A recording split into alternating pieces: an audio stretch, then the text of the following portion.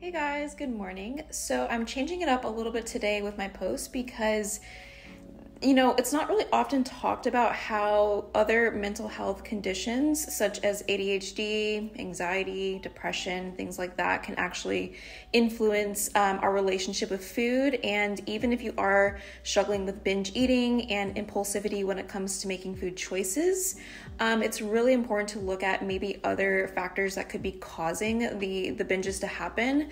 So I actually get a lot of clients who have ADHD like symptoms, and they even have been diagnosed with ADHD, and this can be a huge trigger for binging at night. And one of the biggest things with this is that some people actually do forget to eat.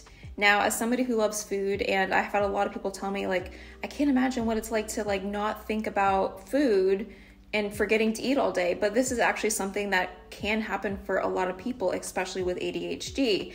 Now, this has nothing to do with, them not liking food or not having an interest in food, but with this, it's like you get so caught up in doing certain tasks, or your brain just gets overwhelmed with a lot of things, and you forget to eat because it's not like top priority. And so what ends up happening is you unintentionally restrict during the day and then end up with these, insatiable cravings later on.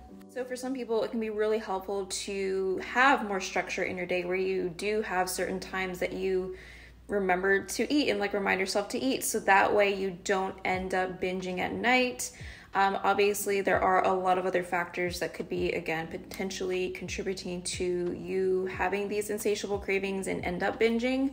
But my number one tip is to make sure that you are prioritizing regular meals and snacks throughout the day, and not forgetting to eat. If you can, try to make that a priority.